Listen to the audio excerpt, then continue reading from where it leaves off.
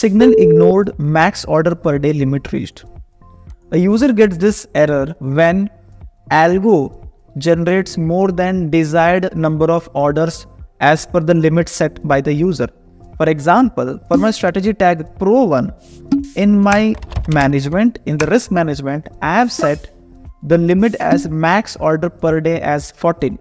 Now, when my algo would generate more than 14 orders, algo would smartly ignore those trades. For example, if I resend the order again, you will see in TCS the signal is ignored because max order per day limit is reached. We have taken more than 14 trades today. If I want to take more trades, I can either increase this number or disable it by entering 0.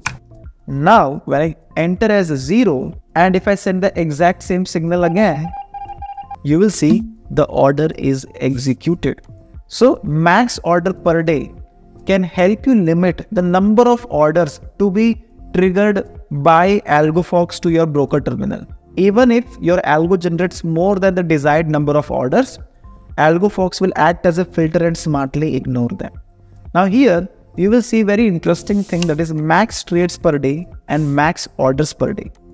Now max trades per day is the number of completed orders. Trades are completed orders.